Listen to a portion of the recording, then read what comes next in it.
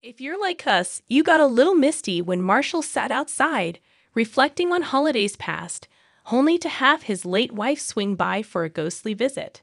While this isn't the first time we've seen Marshall's dead ex-wife pop up on General Hospital, it's also not the only character her portrayer, Cheryl Frances Harrington, has played on the Port Charles set soap. So if you've been wondering why she looks so familiar outside of her visits to play Curtis' mom, let us fill you in. Turns out Harrington and General Hospital viewers who never forget a face will remember her as Child Protective Services agent Doreen Zupan, who back in 2015 accompanied Morgan and Kiki to take baby Avery away from Michael. You'll recall that, at the time, he was ticked at Sonny for killing his biological father, A.J. Harrington's soap roots go even deeper than that, too. In 2008, she played Nurse Sherry on Days of Our Lives.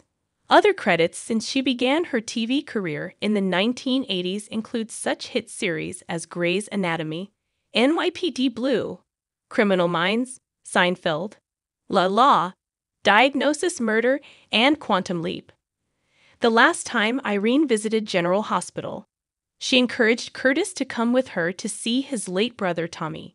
Thankfully, the patient heard TJ's pleas for him to live, for Portia and Trina. So he decided that heaven could wait.